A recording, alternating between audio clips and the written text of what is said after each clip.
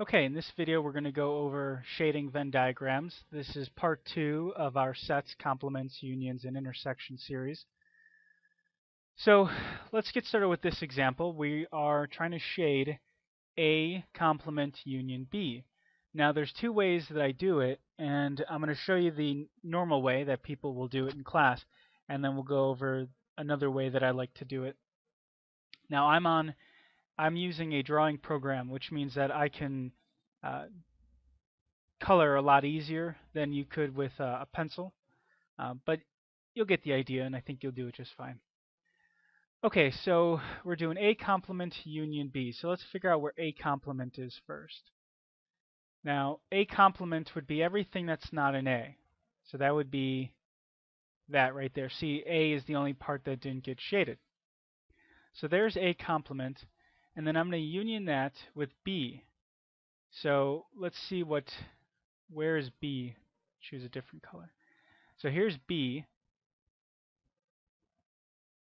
All right, so if you're using a pencil, then you're probably going to be using straight lines like this. All right, so there's B, and you're being asked to find the union between A complement and B. Now, the fact that you're being asked to do a union, what your final answer is going to be all shaded regions. If you're unioning them together, your answer is going to be all of the shaded regions. Okay, so that would mean, well, all of this stuff on the outside and everything in B. So the only part that doesn't get shaded would be inside here. Okay. So let's see here. Let's pick. Should I do it in a different color? Because I guess what you can do then is you can shade everything, but sorry, you could do something like this, I guess, but I don't really like that. When you're doing your final answer, what I would like you to do is either darken in the shaded region with a different color, or just with your pencil, just do something like this. Okay. See, I mean, it gets a little messy, but that's okay. And then everything in here. Okay, so what you can do is you can label this is go off to the side and say black region is your final answer. So black region equals final answer. Okay, something like that. Or you can, once you figure out what the final answer is, what you can do, oops, I have to erase this, start at the beginning again. I guess I don't have to delete everything. Just start at the beginning again, choose a different color,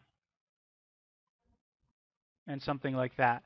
So in this case, my final answer is the entire red region. Okay, so that's using the method of just actually shading everything in and then figuring out what regions count. The other way that I wanted to do it,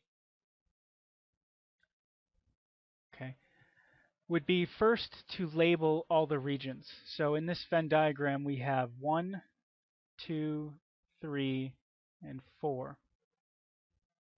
Okay, so what is A complement? A complement is regions 2 and 3, or are the regions 2 and 3. And what is B? B would be 3 and 4. And I want to, I'm sorry, A complement is not 2 and 3. That's A. Sorry, A complement is 1 and 4. That's better. So A complement is 1 and 4. Let's see, B is 3 and 4. Okay, so then if you're looking for the union of A complement and B, okay, well that's just going to be the union of all these regions. So that will be 1, 3, and 4. So that means go and shade regions 1, 3, and 4. So then you can go ahead and shade 1, 3, and 4. And that matches what we got in the last example. But I think this example, I think doing it this way helps out a lot because your Venn diagram's not going to get very messy. All right, so let's go ahead and try another example. Okay, in this example, we want to shade A union, and then we have B intersects C complement. All right, so let's do it both ways. We'll do it with the shading way first, where you shade everything, and then we'll do it the second way. Okay, so let's do A. All right, so that's easy. So if I'm going to shade an A, let's just pick, oop, I don't want to use black. All right, so there's A. And then I want B intersects C complement. Okay, so here's what I'm going to do.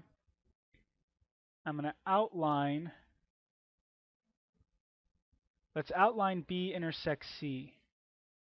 Okay, so B intersects C would be right here. So then what you would do is you would color in this if for B intersects C, which means B intersects C complement would be everything else. So this is B intersects C.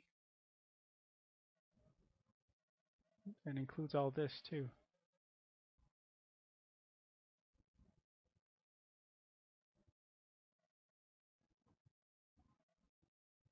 And then typically what you should do is go off to the side and say like B intersects C complement is that. That way I know which, or which, what these lines here, I don't know what color this is, but whatever color this is, it represents B intersects C complement. Okay, and then, and then you just union these together. So A, let me do this, A equaled, I think it's this color. They kind of look different. But okay, so there's A, B intersects C is this these lines here. So if we're going to union these together, you would take all of the regions. Okay, so it's all shaded regions. So our final answer is everything that's shaded except for right here. This is the only part that hasn't been shaded. So that's the only part that doesn't count. Everything else counts. So what I'm going to do is I'm going to take red and I'm going to shade in everything, okay, except for that region. Okay, and then somewhere I'll write final answer. So final would be the red region. Okay, so let's do this again using the other method. Okay, so let's label all the regions. When you have 3 circles, there's a total of 8 regions. So we got one, oops, let's use a darker color. We got 1, 2, 3, 4, 5, 6, 7, and 8. You don't have to do out here because all of this is that first region. Okay then. All right, so what is A? A is our regions 2, 3, 5, and 6. So 2, 3, 5, 6. Okay, so what's B intersects C? Well, that's regions 6 and 7. So that means what's B intersects C complement would be all the other regions. So that would be 1, 2, 3, 4, 5, but just not 6 and 7. So, all right. And what I want to do is I want to union these together. So it's going to be these regions, okay, plus these regions. So that means A union B intersects C complement equals, or are going to be the regions of 1, 2, 3, 4, let's see, 5, and 6. And I feel like I'm missing one here. Oh, okay, I don't have 8. for B intersects C complement, there's also 8. Okay. And then so my answers will be 1, 2, 3, 4, 5, 6. No 7. Notice that the union, there's no 7 in both of these. And then finally 8. So now go and shade all those regions. So shade region 1, 2, 3, 4, 5, 6, and 8. So this matches what we got in the last example. And I think, we're at 10 minutes now, so I think we'll end it there. Personally, I like this method better because it's not as messy, and it's really just doing an easy example of what part 1 was about, where you were just taking a bunch of numbers and intersecting them, and what do they have in common, and unioning them.